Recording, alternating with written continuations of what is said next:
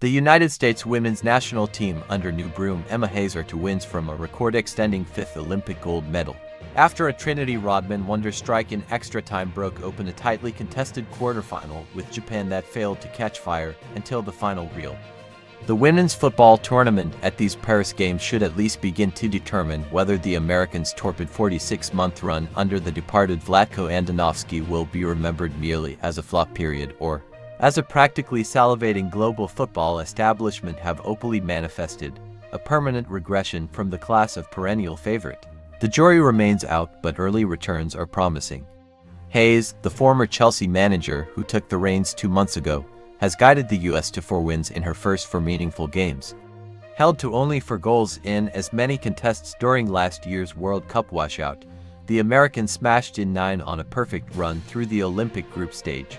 The wait for a 10th on Saturday afternoon was an often uncomfortable one, but its arrival has brought Hayes' squad within touching distance of the podium. The opening half did in fact happen, a dour affair that saw the U.S. dominate possession but remain unable to generate meaningful chances against Japan's well-organized block, playing behind a friendly crowd that broke into chants of USA. Every few minutes, the Americans took a more thoughtful approach instead of just ramming it down the park as they might have in the not-so-distant past.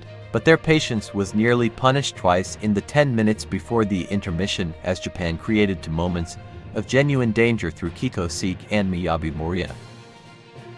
At that point, signs of fatigue among the U.S. attackers, none more than Rodman, were putting Hayes' decision not to rotate players during the condensed group stage into a harsh glare. Elsewhere on the pitch, the captain, Lindsey Horan, a one-time Paris Saint-Germain midfielder back on familiar ground, was a step slow. Corbin Albert, Hayes' one change from Wednesday's win over Australia, was ineffective even before staying on through a knee injury near the end of regular time. It didn't get much better after the intermission. By the hour, the U.S. looked even more lackluster and bereft of attacking ideas, while the Nade Shiko, despite a lack of genuine scoring opportunities, seemed more likely to break through. They received an immediate boost when West Ham's Rico Ueki came on for Mina Tanaka after 70 minutes, putting a shot directly across the mouth of the goal, inches outside the post. The Japan manager, Futoshi Ikeda, had long since introduced 3 substitutions by the time Hayes made her first switch ahead of extra time, with Lynn Williams, the all-time WSL goal scorer, coming on for Mallory Swanson.